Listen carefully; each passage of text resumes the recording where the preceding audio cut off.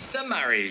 Lisa Murray. BBC Radio Merseyside. There's a special website as well, giving youngsters the chance to learn more about Vikings in Wirral, and that's been given a bit of a facelift, hasn't it?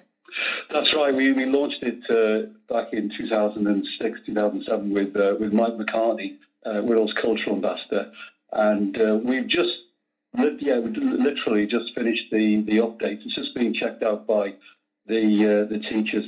Been checked out by my 9-year-old granddaughter. She thinks it's okay. So yeah. It should be launched, basically the new version for the start of the new school year. Yeah. There's no more honest audience than your own family, for sure.